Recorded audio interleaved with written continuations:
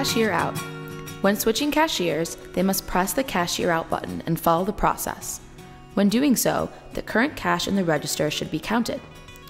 From the main screen, press the Cashier out button.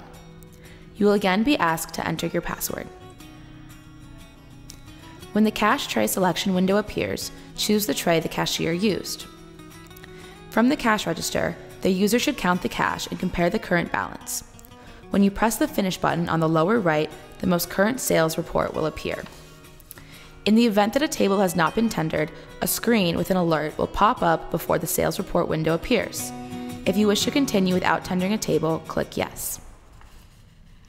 The End of Day button is pressed at the end of the business day, when the program is ready to be settled.